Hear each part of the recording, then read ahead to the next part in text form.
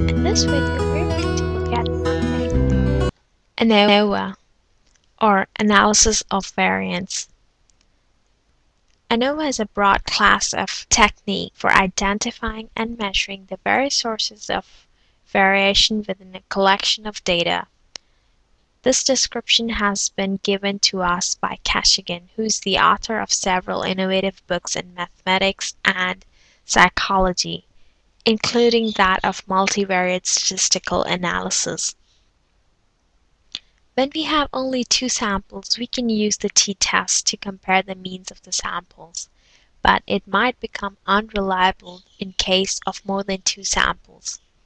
If we only compare two means, then the t-test will give the same results as the ANOVA test. ANOVA is used to compare the means of more than two samples. Let me just explain to you using an example.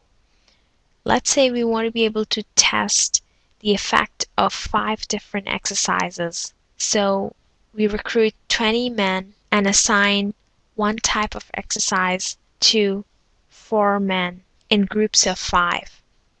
Their weights are recorded after every week.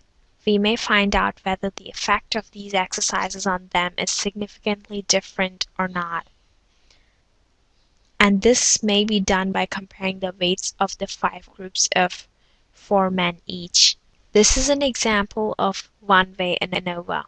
It has been termed as one-way ANOVA as there is only one category whose effect has been studied and balanced as the number of men has been assigned on each exercise. Thus, the basic idea is to test whether the samples are all alike or not.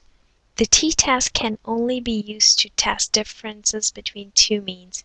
When there are more than two means, it is possible to compare each mean with each other using the t-tests, but conducting such multiple t-tests can lead to severe complications, and in such circumstances, we need to use ANOVA. There are certain assumptions used in ANOVA. The first one is normality, which basically means data is assumed to be normally distributed. Second one being independence of cases. Third is equality of variances, which is also known as homozydicity or homogeneity, where variances of all errors are equal to each other. ANOVA is also closely related to regression analysis, but we can think of analysis of variance technique as testing hypotheses about the presence of relationship between predictor and criteria variables.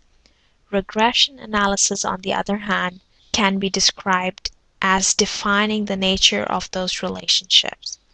And R-squared can be defined as measuring the strength of the relationships. So now let's look at an example to better understand ANOVA. Let's say this is the data set which we have. It contains scores of students in 3 major subjects: math, economics, and politics. And we would like to explore the relationship between average score and major of each student. So this is the column which is giving us average score, and this is the column which is giving us major, and this is the column which is giving us the ID of the student. So I need only these 3 columns, and each column should be segregated as per major. So in order to get to that, I have created a pivot table so that we can do our ANOVA analysis. Alright, so this is the student ID column, this is the economics score column, and this is the math score column, and this is the political science average score column. So once I've done this, now I'm going to go to the Data tab, and under Analysis, I'm going to click on Data Analysis. Once I do that, a dialog box will open, and I'm going to click on ANOVA Single Factor, and I'm going to click OK. Once I do that, another dialog box would open. In that, there's something called Input Range. I'm going to click on this red arrow button to select my input range, and I'm simply going to select the 3 column and the corresponding data. and I'm going to click on this red arrow again. I know that my data is grouped by columns, so I'm going to let it be. I know that the first row of my table consists of headers, so I'm going to let it be. And I want the data to appear in a new worksheet, so I'm going to click on that radio button. Once that's done, I'm going to click OK. Look, here we have our ANOVA table. And p-value is what we're looking for, which is in cell F12. This is the value that answers our question. We wanted to know whether there is some sort of relationship between majors and grades. ANOVA assumes by default that there is no relationship. As a general rule, a p-value of greater than 0.05 means ANOVA's assumption may be right. In this case, our p-value is equivalent to 0.13, which is way greater than 0.05, which means there is no relationship between the variables. Had the p-value been lower than 0.05, we could have established the presence of relationship.